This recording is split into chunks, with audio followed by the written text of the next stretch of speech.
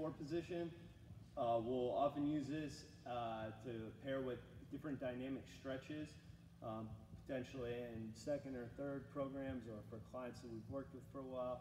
So that now instead of just doing a normal reverse lunge with the twist in our dynamic stretching, that we might add in a figure four position, holding this position to kind of set the tone for upcoming exercises we might be using in our warm-up.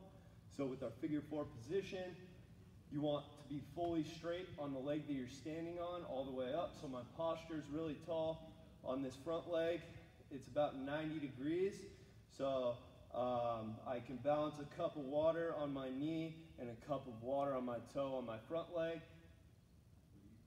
Hold the position, and then usually, like I mentioned, this will be sequenced with maybe other dynamic stretches in your warm-up.